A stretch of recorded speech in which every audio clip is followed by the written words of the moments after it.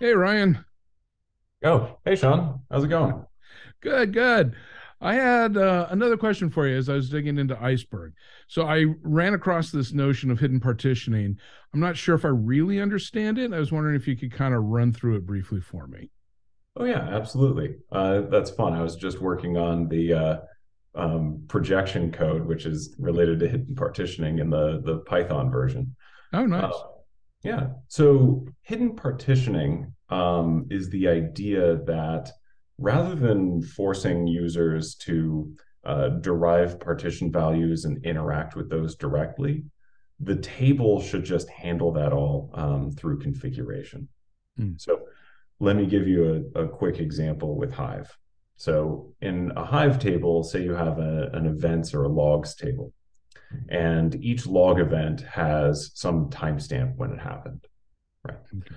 Well, what you want to do is group that data or partition it by, say, date that it happened, so that when you're querying, you can go look for days that are, contain the period of time or the logs that you want, and not read the entire history of logs in that table, right? Okay.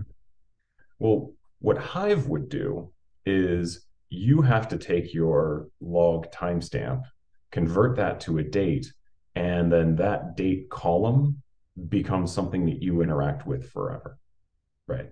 Okay. So you basically create this, somewhat duplicative column. You say, hey, this column is special because it actually represents a directory in the file system that we have to list. And then forever, when you go and filter the table, you have to remember, oh, I'm actually looking for logs on these dates and not just logs between, two timestamps, if that makes sense. Okay. What Iceberg does differently is we just bake all of that into the format as configuration. And so rather than adding this extra, log date column, we just keep track of that as a relationship between the log timestamp column and how the data is stored. So Okay. we basically say, okay, well, we're going to partition this table by the date of the log timestamp column. And keeping track of that relationship is really important. For one, it means that when you go configure the table and create it, you tell us what to do, and we can just do that everywhere.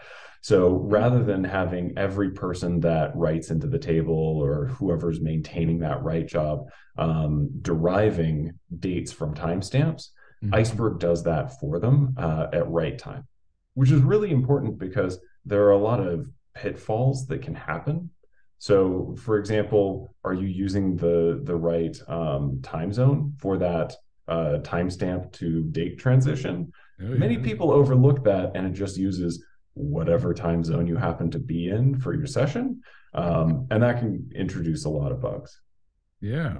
The second thing is that by keeping track of that relationship, we can go the other direction as well. So when someone says, give me logs from timestamp T1 to T2, we can go figure out automatically what set of files that is. They don't have to say, oh, I want T1 to T2 and also this set of days because I know where that is.